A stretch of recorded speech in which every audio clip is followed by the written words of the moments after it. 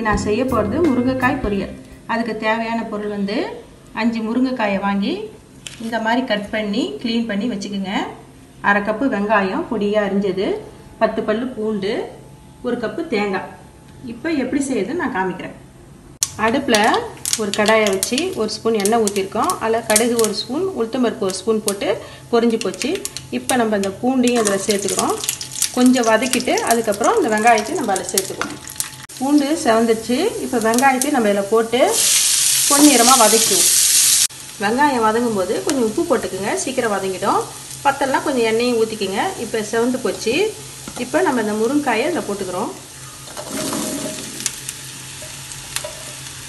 இது முழுகிற அளவுக்கு நம்ம தண்ணி ஊற்றிக்குவோம்.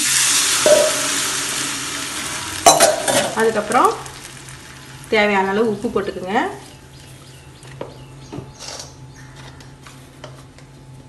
கொஞ்சமாக மஞ்சள் பொடி, 1 ஸ்பூனு மிளகாய்த்தூள். இதை போட்டு இதை நல்லா கலந்து இதை மூடி நம்ம வேக வைப்போம்.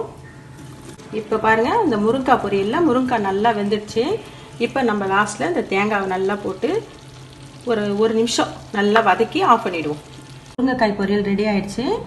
இது வந்து கண்ணுக்கு நல்லது, எலும்புகளுக்கு முருங்கைக்காய் ரொம்ப நல்லது. இது அடிக்கடி செய்து சாப்பிடுங்க. மீண்டும் சுவையான, சுலபமான, ஆரோக்கியமான சமையலோடு உங்களை நான் சந்திக்கிறேன். நன்றி, வணக்கம். உங்களுக்கு இந்த வீடியோ பிடிச்சிருந்ததுன்னா லைக் பண்ணுங்க, ஷேர் பண்ணுங்க, சப்ஸ்கிரைப் பண்ணுங்க, மறக்காம பக்கத்துல பெல் டச் பண்ணுங்க.